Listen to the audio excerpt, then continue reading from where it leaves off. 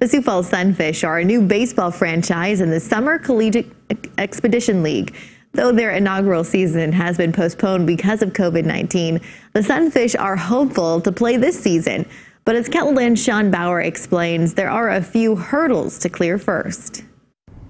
The Sioux Falls Sunfish were supposed to be playing baseball this week, but COVID-19 threw them a curveball. Yesterday was actually opening day. We were supposed to be in Pier.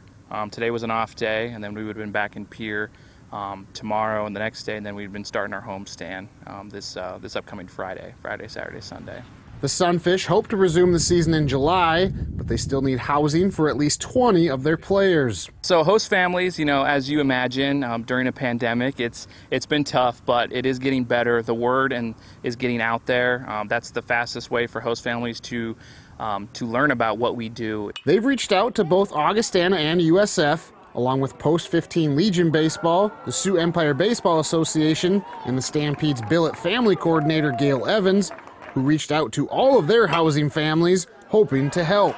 It will change your life. You will have a bond with that player for the rest of your life.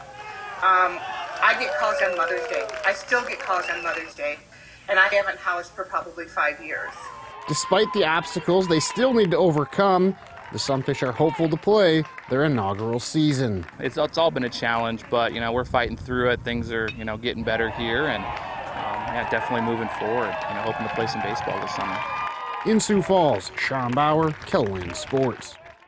Though Sioux Falls has lifted restrictions on entertainment venues, the Sunfish say they still need approval from Augustana to use their facilities before they can resume their season.